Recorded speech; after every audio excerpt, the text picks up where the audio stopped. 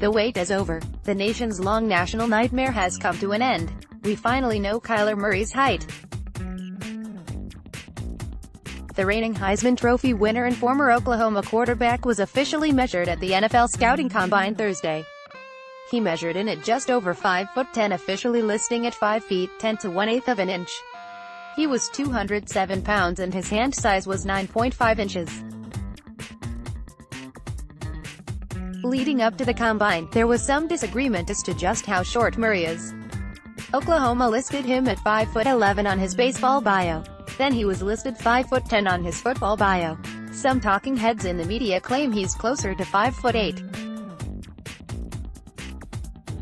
Last month, Oklahoma Assistant Athletic Director Mike Houck took to Twitter to set the record straight, clarifying that Murray officially measured in at just under 5'10" in socks when the Sooner strength and conditioning staff measured him at the beginning of the season. There have been 103 QBs drafted in the last 10 NFL drafts. All but one have been at least 6 feet tall, with Russell Wilson, 5'11", the lone exception.